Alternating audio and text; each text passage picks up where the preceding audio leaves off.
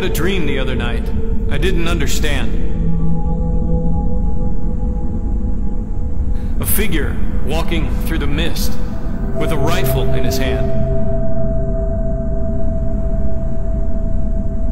His clothes were torn and dirty as he stood there by the bed. He took off his three-cornered hat and, speaking low, he said, "We fought a revolution to secure your liberty. We wrote the Constitution as a shield from tyranny. For future generations, this legacy we gave to make you the land of the free and home of the brave. The freedoms we secured for you, we thought you'd always keep, but tyrants labored endlessly while your parents were asleep. Now your freedom's gone, your courage is lost, you're no more than a slave in your land of the free and home of the brave. You buy permits to travel, permits to own a gun, permits to start a business or build a place for one on land you think you own. You pay your yearly rent, but you don't have a voice in saying how that money's spent. Now your children attend a school that doesn't educate, and your Christian values can't be taught according to the state.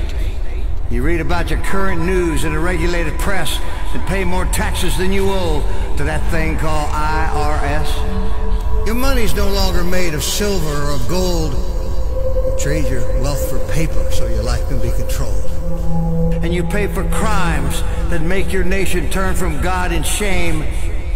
And now you've taken Satan's number and traded in your name. You give your government control to those who could do you harm, so they could padlock churches and steal the family farm and keep the nation deep in debt while putting men of faith in jail, and then harass your fellow countrymen while your corrupt courts prevail. Your public servants don't uphold the solemn oaths they've sworn, and now your daughters visit doctors so their children won't be born. You send guns and artillery to foreign shore, and then you send your youth to slaughter fighting other people's wars. Could you regain the freedoms for which we fought and died, or have you lost your courage and your faith to stand with pride? Are there no more values for which you'd fight to save?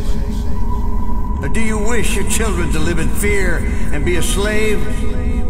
Then, people of this republic, it's time to rise and take a stand. Defend the Constitution, the supreme law of your land. Preserve your great republic and every God-given right. And let us pray to God to keep that torch of freedom burning bright.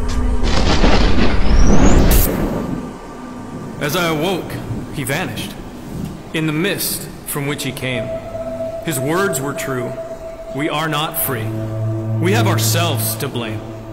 For even now, as tyrants trample each God-given right, we only watch and tremble, too afraid to stand and fight.